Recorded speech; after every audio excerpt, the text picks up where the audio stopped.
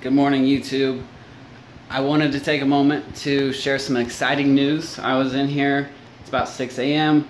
I'm doing my morning check on everybody, getting everything in line for the day, and my Pinstripe girl has laid eggs. She was bred to a banana Yellowbelly, and it looks like she's sitting on a few eggs.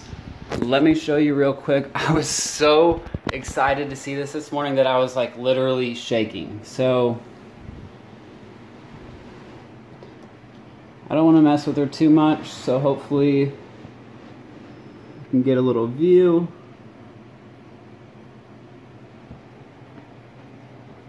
Wow, looks like at least 4 eggs that she's sitting on. So yeah, she was bred to a banana Yellowbelly. She's obviously a Pinstripe.